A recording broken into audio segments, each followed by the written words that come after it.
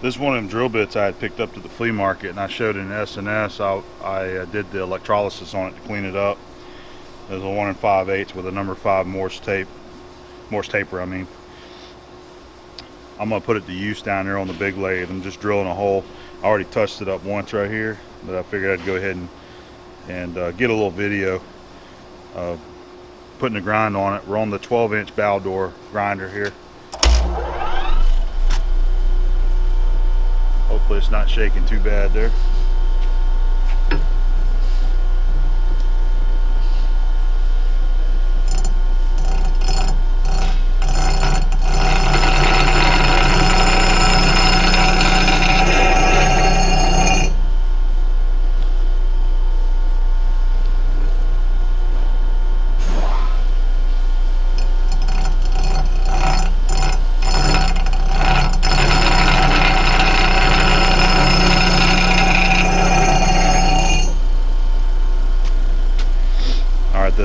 That's not the angle that you typically use, but this is what was ground on the drill, and I was just copying that angle, whatever it is. So let's go see if it'll cut. This is a Morse taper socket extension. This one was given to me by Tom Lipton quite a while back. It might have been a couple years now. He'd give me this and another one that I use over there on the bore mill a lot. It's a number 5 Morse taper to a number 5 Morse taper, so it's basically an extension. But it's handy on lathes like over here, where if you got different drills that you're going to be using, instead of knocking the sleeves off if you don't have enough sleeves, because this is a number 6 here, you can just use this and just knock you use your drill chuck and you knock it out, and then you stick your drills in there. All right, we're going to give it a little tap, make sure it's seated there. I already started drilling it, but I didn't like the way the drill was cutting. It had a messed up edge, so that's why I was touching it up. Let's see if I got my grind right.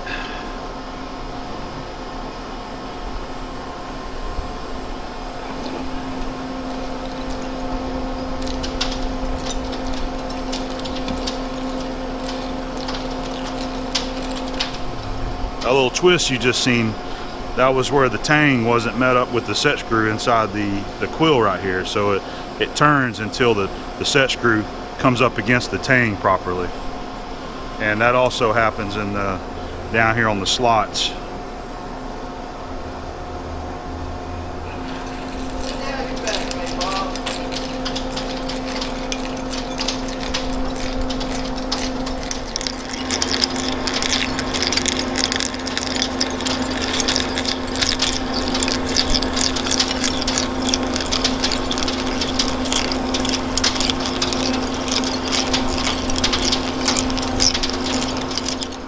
There's my 3-inch stubby drill. We're gonna see how it'll do, open this hole up.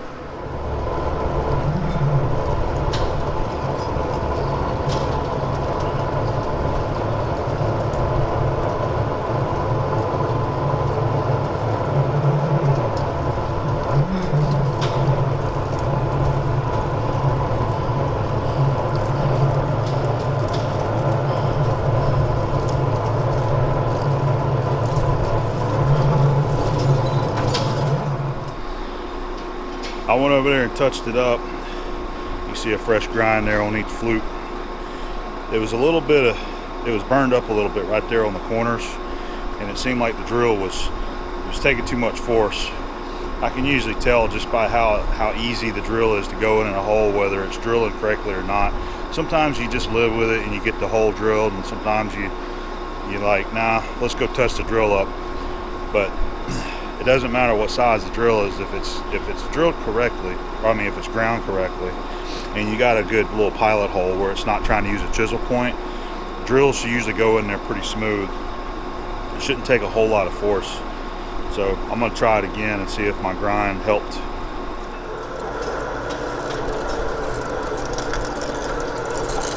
All right, I can tell that grind did help it. It's a little easier going in there now.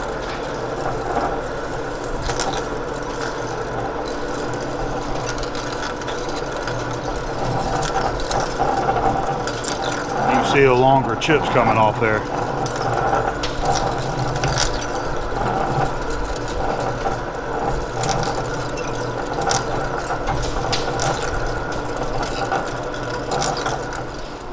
Gone in there with this 2-inch bar and flattened out the back, so I've got it 6 inches deep.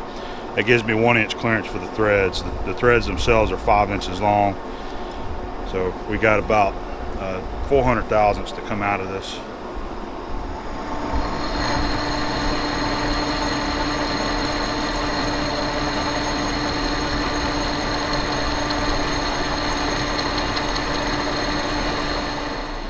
I believe I've showed this before, but let's show it again. Getting set up to do my internal threads, this is going to be a 3.5 inch 12 thread. But what I'm pointing out here is setting your stop where you want to disengage. Now I don't have an undercut in there. I don't typically worry about that. If I know I have plenty of room in there, I just run it out and I disengage, you know, the cross slide. But what you can do to set your depth, if you don't have a digital readout, I don't have a digital readout on this machine, so I use measurements and dial indicators. Okay, the threaded part going in there is 5 inches long, so you want a little bit more thread than that. Let's just round that off to 5.5 inches in there, so that you know the threads don't bottom out in the back. So I stick the bar out 6 inches using my 6-inch scale right here, and I've got a little bit more clearance on the depth, by the way. I went about 6 1/8. All right, so we got it 6 inches, stick out right here, everything's tight. Let's go ahead and run it in there. Now if I know that bar is sticking in there 6 inches and I want 5.5 inches, you can just come up to your part like this using your scale, and just by eyeball measurement, bring the edge of your holder up a 1/2 inch. So if you subtract a 1/2 inch from 6, what does that give you? It's 5.5 inches. That's how far in there that we're going to cut that. It's 5.5 inches. So before you move it, come over here. I like to use a dial indicator whenever I'm coming up to a stop point, and I actually had already set that, but I'll go ahead and move that around here to 0. And whenever I'm coming in here and threading, I'm going to be watching this dial right here, and when it comes on around to that first 0, that's when I'll disengage. And that 1/2 inch gap leaves me plenty of room in case I miss my throw, you know, and this goes past and this carriage moves forward just a little bit. One thing that I forgot to mention before you set your depth is to go ahead and get your tool set to where you want to. You touch off, because if you're like me and you set your compound on an in-feet angle there, once you come back and you're trying to touch your tool off, that's going to change the position of your boring bar. So I'm going to reset the depth there. I just got ahead of myself. I've got my cross slide set to our hard stop, and I'm using the compound. I'm going to touch the tool off instead of 0 here.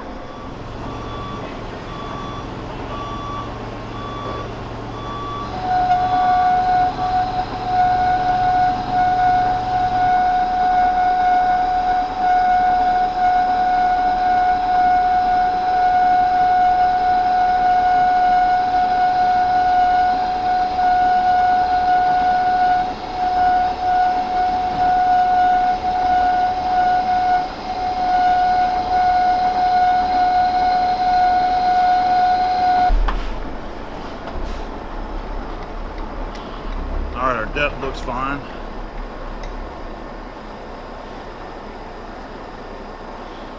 Once I get some cut on that tool, it won't chatter so bad. Okay, our pitch is set correct. Just checking that tool, making sure that it's not chipped on the corner, but it's good. There's nothing wrong with it. These snap tap inserts, man, they've always worked really good. They last a long time.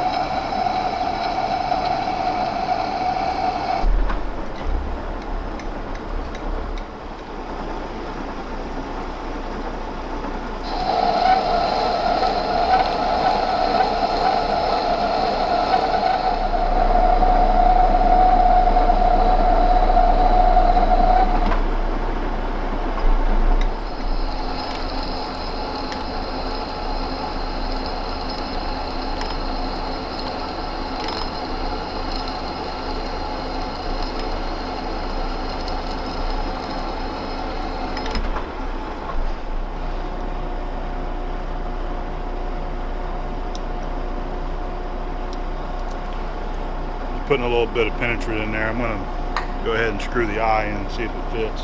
We should be there.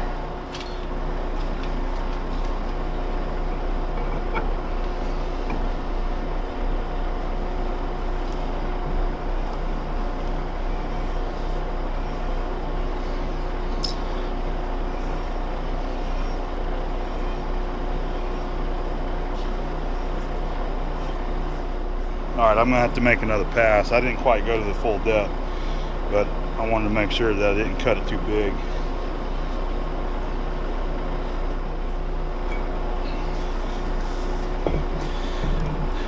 That's why it's nice to have an undercut where you first start something like this. It's easier to get that thing lined up and threaded in there. That next pass through there cut it where it needed to be. I've done screwed it all the way in there. It just takes a while. It's 5 inches long, but you can see right there it's got a good fit. I would have preferred it to be actually a little bit more loose than that. You see I'm pulling on it, you're not seeing the thing move. And some of these fits like this can be really fussy if you got it too close. Any little burr can screw it up. So we got her done. Go ahead and unscrew this thing and get it out of there. We need to cut a lead angle on this right here for our seals and wipers to go over. That's that hard surface there, that induction hardened. So we're going to use that TH1000 insert made by Seco. It's going to be pretty much all in the hard section. Let's see if it'll cut it. We've got steady rest and the center on here. And I hope I don't destroy it.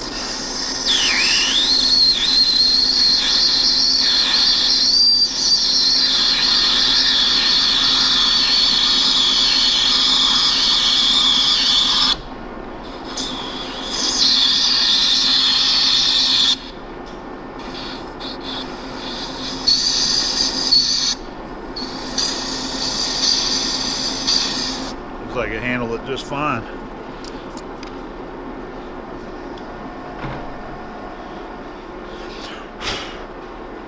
That insert always amazes me. That's a good one right there. So I'm just going to go ahead and hit it with a regular chamfering tool there to break this edge, and then I'm going to dress it over with the air grinder, really soften that up, blend it together really well.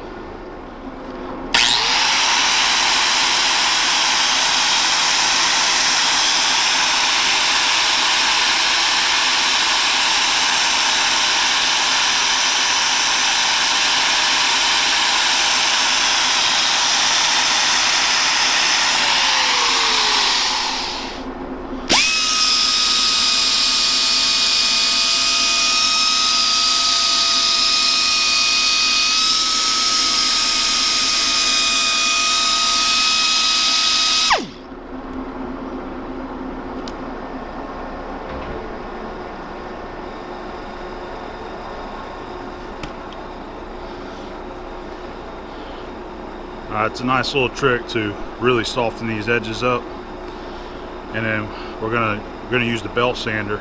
This is where your steady rest is running. Now it's not scratched. It's taking the polish off the surface. There's another spot right there where I had to move it back when I was doing my threading. So we're gonna hit this area with the belt sander, and you'll see that it'll take all that out.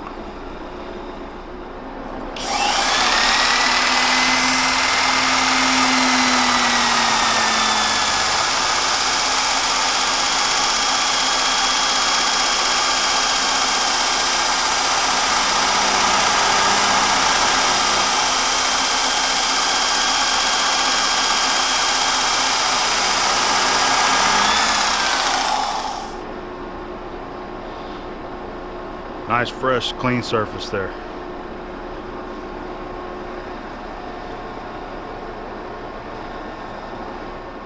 I got the rod flipped around. Now I got to do a little bit of facing, about 3/8. I'm going to try that insert again and see if we can bust through.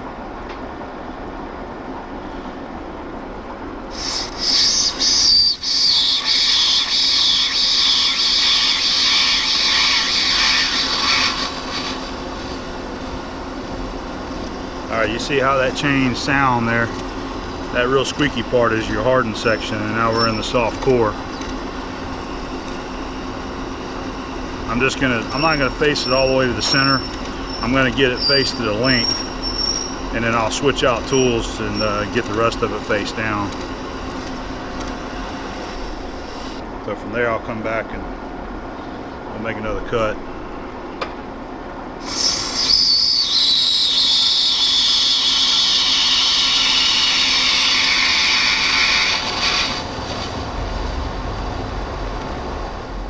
I'm taking a 1/16 of cut, by the way.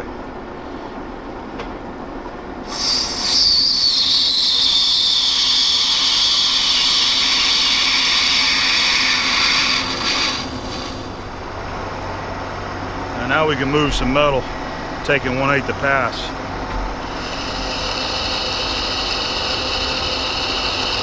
Got it sped up too, we're running 385 now.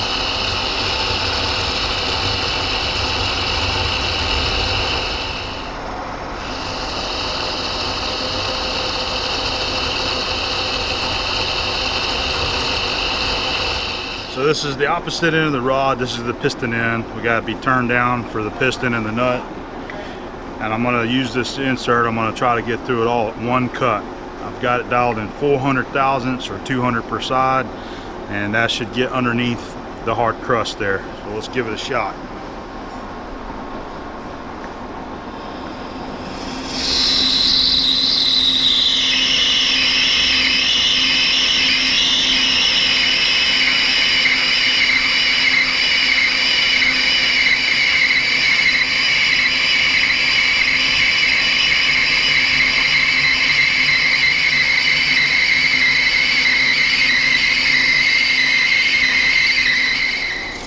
That's some bad stuff right there. I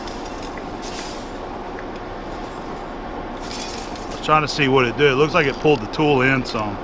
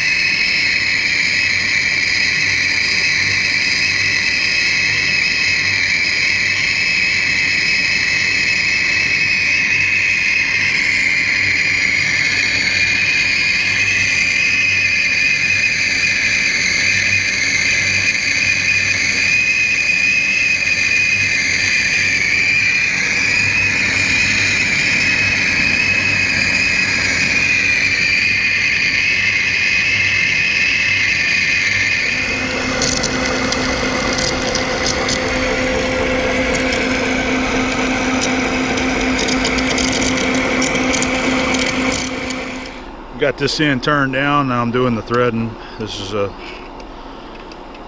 3" 12 thread for the nut. I've already checked it. It's good to go.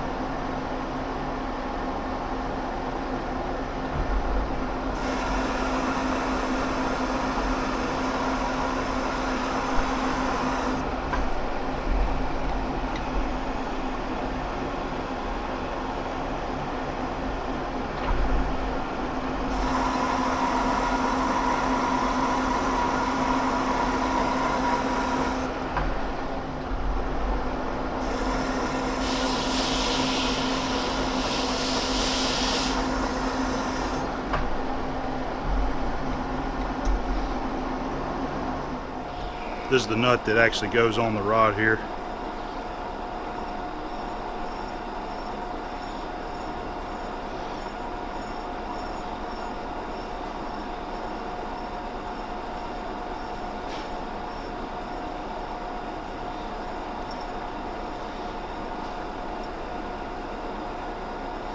That's a good fit right there. You use the red Loctite on that and then drill and tap it and put a set screw in the end to ensure that this thing never backs off. Alright, the only thing we got left to do is just polish this in, deburr the sharp edges, and this one's done.